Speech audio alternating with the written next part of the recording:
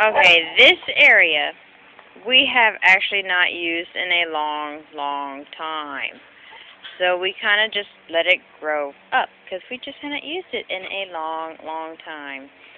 Well, I came outside and surprisingly, I all of a sudden saw him.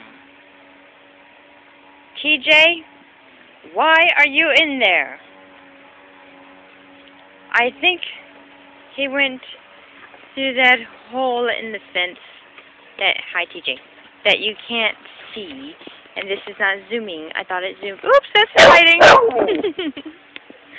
Well, anyways, apparently he doesn't think he can get back out because he's waiting for me to let him out. Aren't you? Look, you can see the mud on his face from him trying to get in. TJ? What are you doing? Okay, I'm going to let him out now.